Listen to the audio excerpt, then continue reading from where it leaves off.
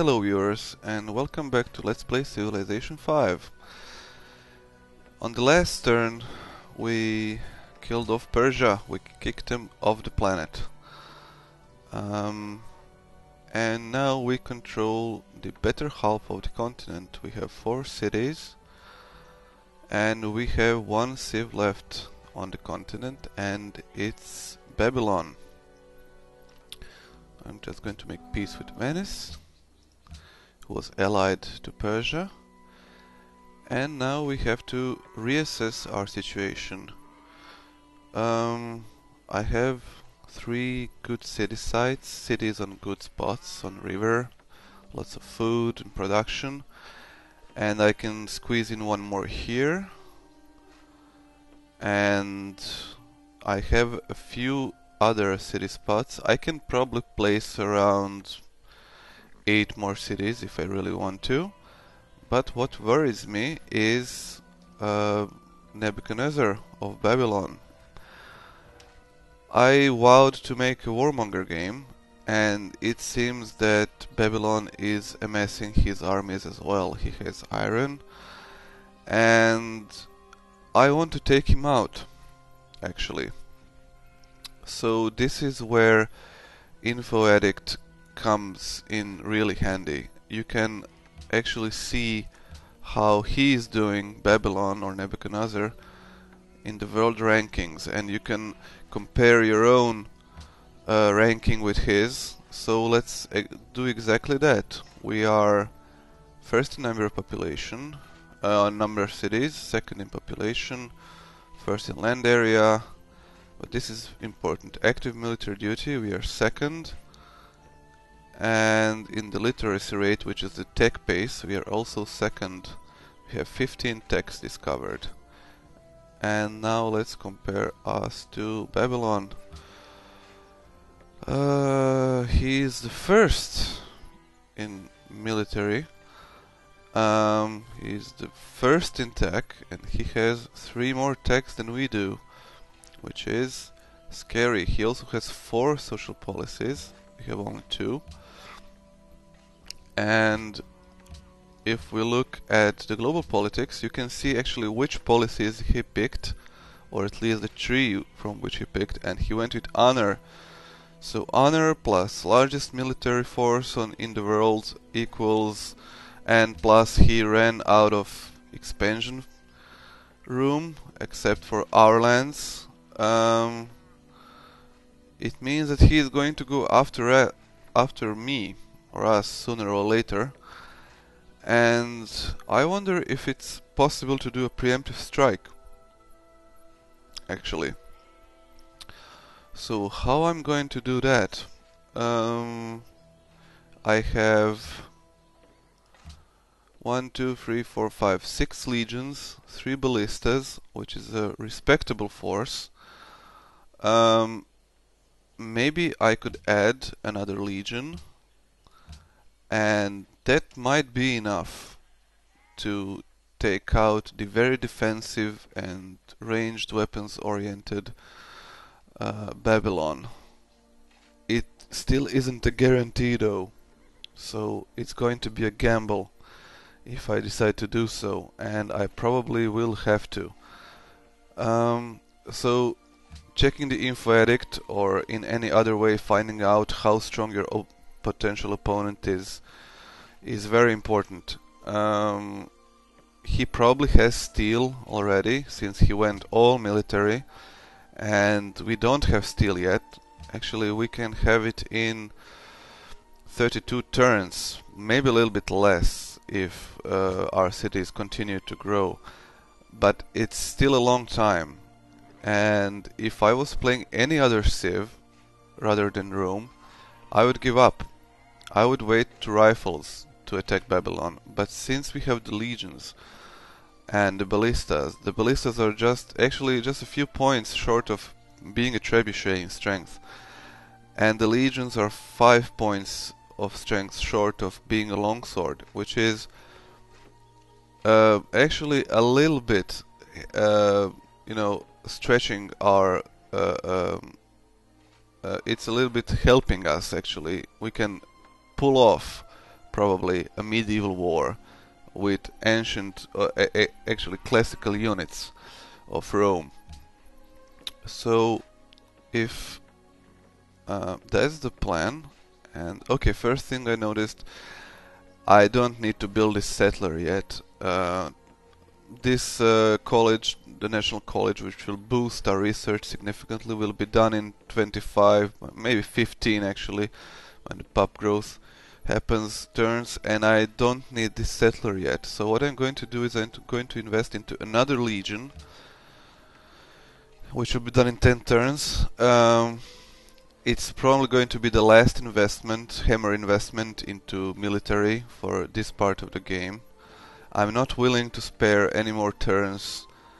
I have only 2 cities, and I want these cities to start be working on infrastructure because it's turn 112 and the game moves on, you know. So if I can manage to win a war against Babylon with these forces, I'll happily do so. If I don't, I'll just try to sign a peace treaty and get to it later with rifles, or I don't know when. It doesn't really matter. So there is, when you want to start a war, like I do, there is one more thing, except for the demographics and the assessment of his military potential to do, and that's to drain him of all his money, if possible. Maybe on higher difficulties than Emperor it's not possible, but I think in our situation it is. So he has 400 gold and 14 gold per turn, and if he has steel, he can use this money to upgrade his units. He probably has catapults mostly, but he also has swords, and I want him to, you know, I want that money for myself. So let's see what we can sell him for that kind of money. I can sell him incense for 300 gold. Yes, and I can sell him maybe I don't know, horses. We don't have horseback riding anyway. Yeah, for 90 gold maybe. Okay, yes. And now he's down on 10 gold and he is earning 14 gold per turn. So I'm going to also sell him my open borders for 10 gold and I don't know, 1 gold per turn. There we go. And now he has 0 gold and 13 gold per turn.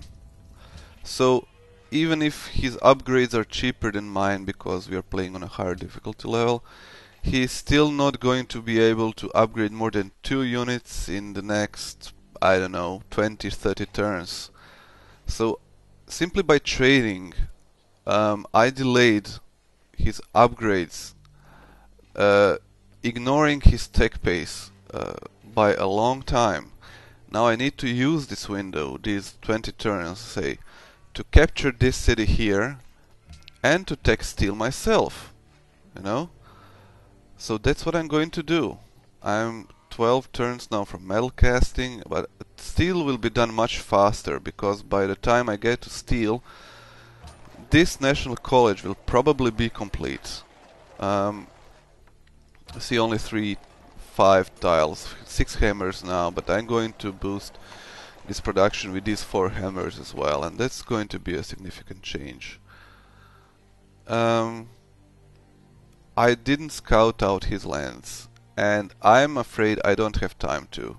Don't do the same mistake as I am going to do in your games. Scout him out first. Use a few turns, spare a scout, sign open borders, pay money for it if you need to, or use a, I don't know, a ship. In any case, try to find out where his cities are, how many resources does he have, horses and iron, or in the later eras oil and aluminum, and hit those cities, hit those tiles, pillage those tiles, make his army weaker than it is. I don't have, unfortunately, the time to do it now, but that shouldn't prevent you from doing it. just the way I scouted out Persia first. I spent warrior all around his cities just to see what other possibilities he has for, you know, for placing his cities, or what resources he might or might not have. So what I'm going to do now is I'm going to plan an attack on this city here, Durkurigelzu or something. It's strategically important site. It has iron, 6 iron, fish, horses, dyes, sheep, wheat, which is not on desert, and it also seems has pyramids as well. So I need to capture that city, and to do so I will have to thin out his forces first. If you're going to attack a civ, especially a civ that is stronger than you in military, you can't just assault his cities, because he can reinforce his armies rather quickly there, and the cities themselves will bombard your units. So you need to draw them out, and you need to meet them in the field of battle. In this case, these hills here, and these hills here, and these forests and jungles here are a perfect way to make his armies suffer by placing your catapults, or my catapults, here onto these hills, and my legions here into protected areas outside of the range of his city bombardment. And you know, he will have no choice but to move into these plains and desert, and this is where our ballistas and legions will kill them. And once we thin them out, when you check the info edict again, and once his armies are thinned out, then we can proceed to capture the city with these units that were here, and these units that are here can proceed here to block any reinforcements coming to the city, and probably you know, prep for an assault on the capital itself.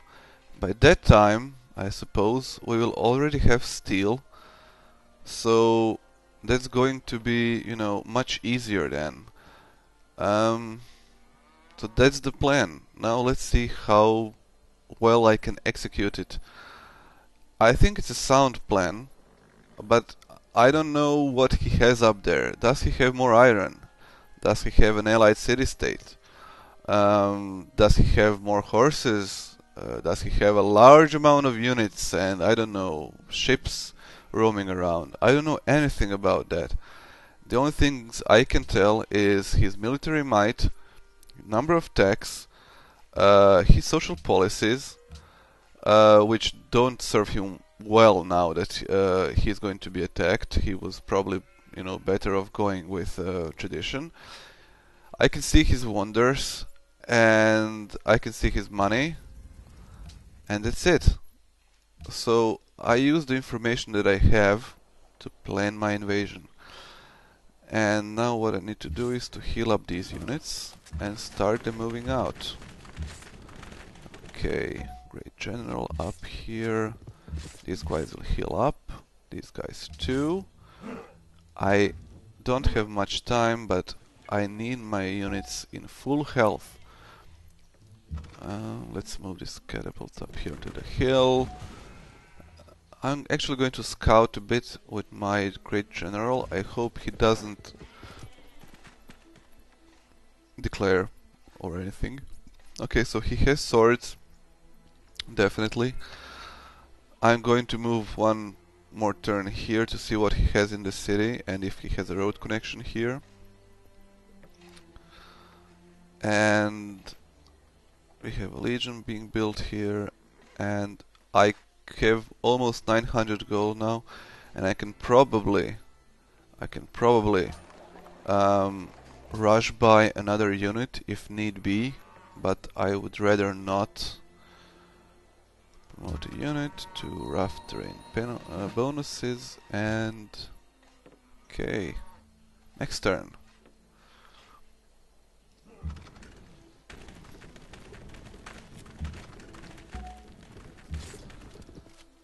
Okay, you guys move up with the Liste. Start on the road to connect the cities for some money. Okay, so he does have a road. He has an archer here. He's bowman. And I don't see any more units here, but you know, that doesn't mean anything actually. I'm going to